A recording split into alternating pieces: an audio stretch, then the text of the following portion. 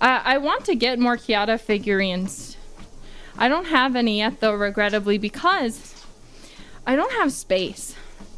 For my Marian ones, I bought them and I was like, you know, I can't put these in my closet. That'll be a mistake because then they're just gonna sit in my closet forever. So technically speaking, I shouldn't have any figurines. But I can't help myself. I needed them. Froggy Wawa plushie. See, plushies I can always justify because I can put them on my bed and hide them under my covers. Did I tell you guys I had to get Biju's birthday merch? She has a Pebble. The Pebble plush. My mom wanted one. So I bought two. One for me and one for her. So we can both have matching Pebble plushies. Don't tell my mom though. So I was like, God, Mom, I'm not gonna buy you a Pebble. And then I did immediately after. Gotta be a little tsundere with your mom, or what are you even doing, right? I'ma tell her, no!